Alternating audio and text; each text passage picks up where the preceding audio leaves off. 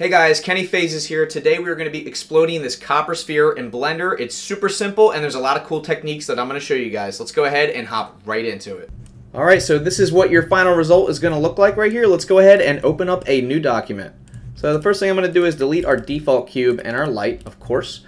I am going to make sure I am on Cycles, GPU, and I'm just going to add an environment texture in here. You guys can use whatever you want. I'm going to use the one that I used for this tutorial, which was Peppermint power plant right here. So this is kind of what that HDRI looks like. So I'm going to snap to my camera view and I'm going to add in a sphere to our scene here. I'm going to go ahead and give that a subdivision surface modifier. I'm going to give it a value of 2. I'm going to apply that, right click, shade smooth. So guys, in order to make this work, you're going to have to go into your preferences and make sure that you have the cell fracture add-on enabled, as I do right here. So object cell fracture. So you want to make sure you have that enabled, and then we can go ahead to our next step here. Now, in order to explode our object and actually fracture it, you want to have the sphere selected, go to Object, Quick Effects, Cell Fracture. And I'm actually just going to keep all these values just the way they are, which is what I did for my own background. I'm going to click OK and just give that a second. And what it's going to do is it's actually going to split up the sphere into multiple parts. So now what it did is that we have multiple parts here. They're basically shards of the sphere. And what you want to do before we do anything, guys, is go back to your original sphere in your hierarchy here, hide that from the render and the viewport because we don't need that for the final render. So now, as you guys can see, we have all of these shards to work with here. So we can literally move them however we want. So I'm going to snap back to my camera view, and what I'm going to do is I'm going to fast forward this part, guys, but you guys can literally do whatever you want for this. Now that we have the sphere split up into parts, we can literally just move the shards however we want to create a very cool scene. So I can kind of move this shard out like that, kind of make sure that it's still not touching the other pieces, and as you can see, we're getting this really nice effect where it looks like the sphere is actually exploding. So I'm going to go ahead and speed this part up, and you guys feel free to do whatever you want. I'm going to show you what I did after I'm all done.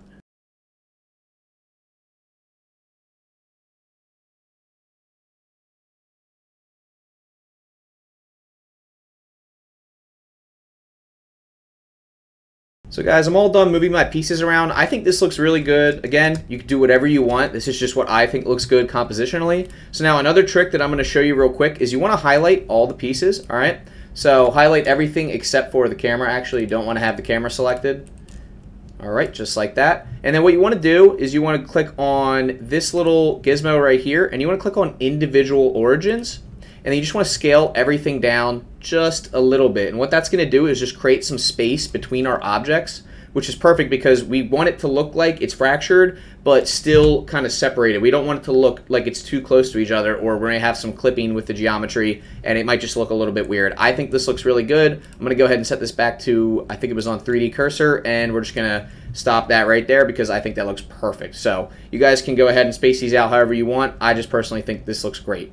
So guys, what I'm going to do now is I'm actually going to add in another sphere, and I'm just going to go and zoom out here and just scale this up a bunch till it's covering the camera and everything else. I'm just going to shade that smooth, and I'm actually going to add a glass shader to this. I'll show you why I'm doing that in just a moment. I'm going to go to rendered view, press 0 to go ahead and clip back onto our camera, and as you can see, we have this nice blurred background. If I go ahead and lower the roughness, it's a very crisp background, but if I just up the roughness of this glass, we have that nice blurred background effect, which I just love to do in all my scenes.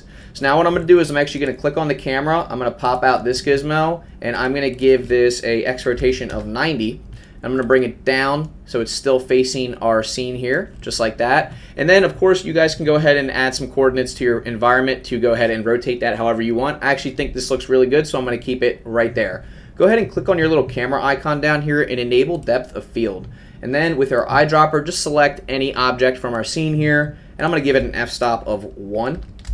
That looks pretty good. You guys can even give it a lower value if you want. Sometimes the lower the value, it can start to look a little bit bad and nothing's focused, but I actually think this looks really good. I have an f-stop of f.2, so we're going to keep it right there. Now I'm just going to add a simple material to this. Again, you can make this whatever you want. The main part of this tutorial was the cell fracture, but right here what I'm going to do is I'm just going to make a nice little copper shader, so I'm going to kind of give it that nice pink color.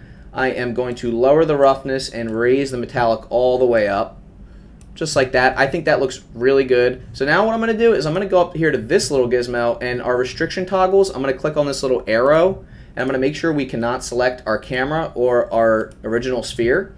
And then what I'm going to do is I am going to click and highlight everything, and then shift click the one that we added the material to, Control L, link materials. And now everything has the same material, which looks really nice. So I like where we're at right now. We're going to add a few more final touches to this before it's done.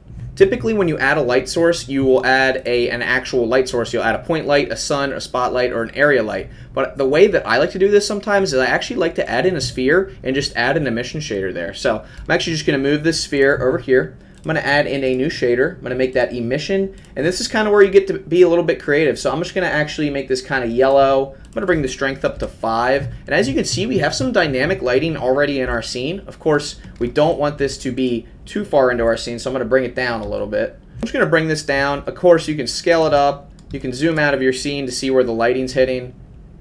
That looks pretty cool right there. You can scale it up even more.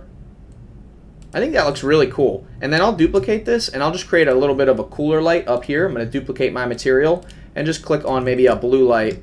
That looks pretty good. Scale it up even more, and I'm going to move it towards the top of the scene. I'm probably going to move it back on the x-axis. Scale it up even more. That looks pretty good, and you guys can play around with this until you get something you like. I think that looks really cool. You can literally adjust anything the way you like it. I just really wanted to show you how to do that cell fracture part because I just thought that was such a cool effect. And now you're pretty much ready to render. You guys can go ahead and apply any materials you want, any HDRI. Really, this is just totally up to you in terms of the creative aspects. I just do what I think looks cool, and I try to teach you guys the techniques along the way. If you guys enjoyed this tutorial, please go ahead and subscribe to the channel. I'm going to be putting out more tutorials in the future just like this. If there's anything you want to see, please drop it down in the comments below. I will also be including a free shader that I made for my actual background. As you can see, this one is a metallic shader. But if you go ahead and look at the background, I actually just made this really simple copper material that I thought looked awesome. So I am going to include that in the description below, and I'll go ahead and upload that to Gumroad so you guys can download that. Until next time, guys, have a nice day. I hope you enjoyed this tutorial, and I will see you in the next one.